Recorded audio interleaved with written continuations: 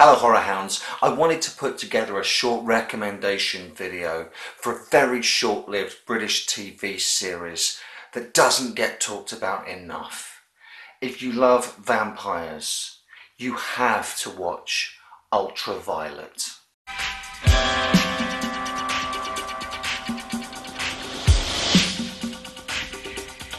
No, not the Milla Jovovich Ultraviolet.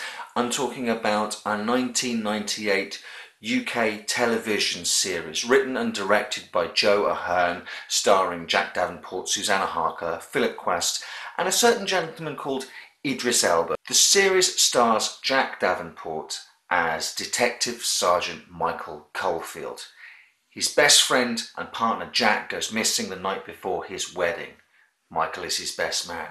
By the way, Jack's played by Stephen Moyer, who turns up later on as Bill Compton, yet another vampire in True Blood. Investigating Jack's disappearance leads Michael into the path of a secret paramilitary vampire hunting organisation supported and funded by the British government and the Vatican. Has that got your attention? Recruited by this shadowy organisation, the things Michael sees and learns leave him questioning who is right or wrong and who poses the greater threat. Are the vampires humanity's secret allies or the architects of our downfall? As one vampire points out, we all share this planet. Would an immortal super predator step in when their food source becomes capable of destroying itself and the planet? How would they treat us, with the benevolence and understanding accrued over centuries, or would they view us as cattle? The head of the vampire hunting organisation is under no illusions. Our free-range days are over, he says. But Ultraviolet is much more nuanced in its approach to right and wrong. Are the vampires trying to tempt some of us, groom some of us over to their way of thinking? Or are they trying to pick those key individuals and enlighten them as to the danger that humanity poses to itself and the planet? Whilst having its roots in ancient Catholic dogma, the organisation utilises technology and cutting-edge science to investigate and learn about its targets.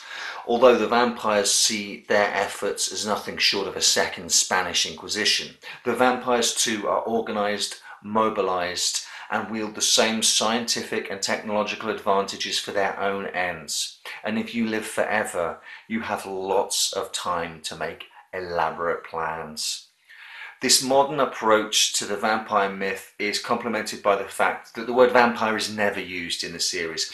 Colloquially referred to as leeches, the vampires are more formally referred to as code fives, the Roman numeral for 5 being the letter V.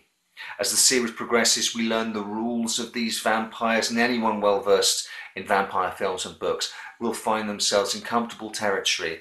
But what sets Ultraviolet apart from many vampire stories is that the subject matter is approached with a deadly seriousness and realism.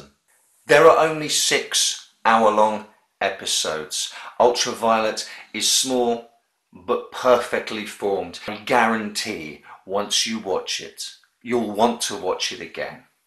The first episode, setting everything up, is possibly the weakest, but I'd strongly recommend persevering. For fans of vampires, the rewards over a small number of episodes are ridiculously large. Each episode has a standalone story which is resolved by the end of the hour, yet all 6 episodes are integral to a 6-hour overarching story. There are nuances to the character development and relationships that might only be picked up by some on repeat viewing, a second, third, fourth time. So much is reliant on what's not said, what's already understood between many of the characters, that once we're let in on those pieces of individual character history, little actions and reactions from earlier episodes can suddenly be viewed in a completely new light. Ultraviolet is a powerful combination of supernatural thriller, drama with a slice of social commentary, police procedural, medical thriller.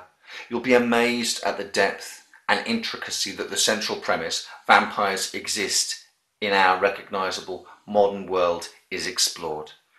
The situations are mined for every last drop of drama, hypothesis, suspense, philosophy, and it's so wonderfully underplayed, understated. It never overreaches, never gets too flashy. It's so bloody British in the best possible sense of the words that you will not have ever seen anything like it. If you like your vampires taken seriously, as a threat, and dealt with without camp, without a wry nod to the audience and a wink, and if you like vampires approached from an angle that you've never seen before, you have to add Ultraviolet to your viewing list.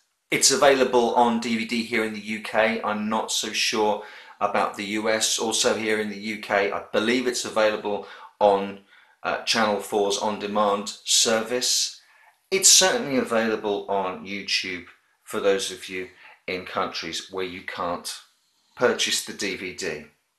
If none of that sways you, I will leave you with this.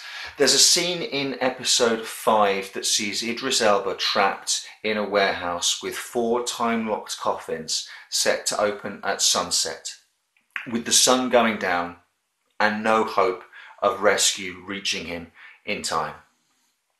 The scene is so tense that you will be shouting at your television set as it reaches its climax.